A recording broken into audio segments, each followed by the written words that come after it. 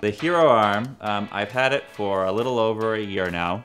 This is, without a doubt, my favorite prosthetic that I have ever owned. It is lightweight, it's functional, it looks cool. I mean, it looks like a stormtrooper hand.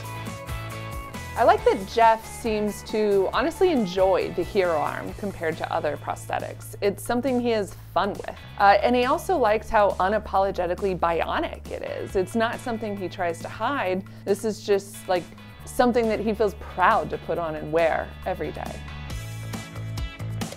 My arm stops just below the elbow. I was born that way. So for me, having a limb difference wasn't really something I had to adjust to. It was just life for me. It's honestly not something we talk about that much. Certainly when we first started dating, this was completely new to me.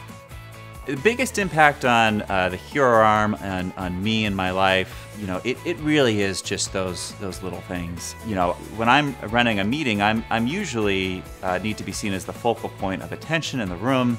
And I think having a Terminator-like hand just helps you to convey a level of authority that whoever you're meeting with just cannot help but respect you. Having the Hero Arm makes it easier for Jeff to just be part of daily family life, like pushing the stroller, going to the grocery store. The Hero Arm has made a big difference for me in being a father. Not necessarily in how I engage with my own daughter, but more so in how I engage with their friends. When you're wearing an arm that looks like Iron Man, they think you're some sort of a superhero. And I think it helps to frame a much better and healthier conversation for them on how to engage with people who are different from them in general. And I would say our hope for the future is that other kids in America and other people in America who want this arm can have it. And I think the work that Open Bionics is doing and their mission to make bionics affordable is just incredibly important, and I feel privileged to be supporting it in any way that I can.